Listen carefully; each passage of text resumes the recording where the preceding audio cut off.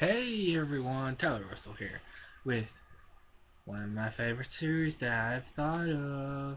I haven't seen anyone else doing it, so I figured I'd do it. So, here it is. 101 Things God Can't Do. And, in case in case this is the first video you've seen, I don't know why you haven't watched the first 14 ones, but I'll read this to you.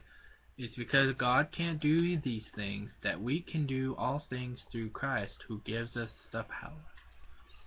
Alright, let's get started. Number 15. God can't neglect his children. And in Matthew 7:11 it says, If ye then, being evil, know how to give good gifts unto your children, how much more shall your Father which is in heaven give good things to them that ask him? And because this next one's not that long, I can show you. No, no, no. See.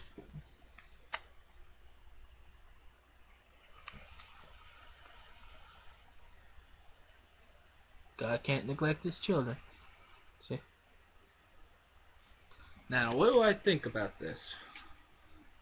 I think it's pretty cool that he doesn't neglect us and he's there for us. I mean, it may seem like he doesn't answer prayers, but you know, lots of people pray to him and sometimes they're really big demands. So, yeah.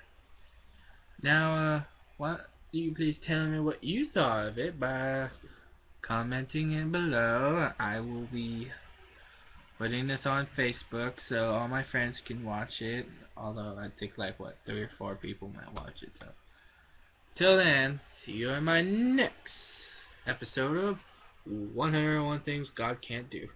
Till then, see ya.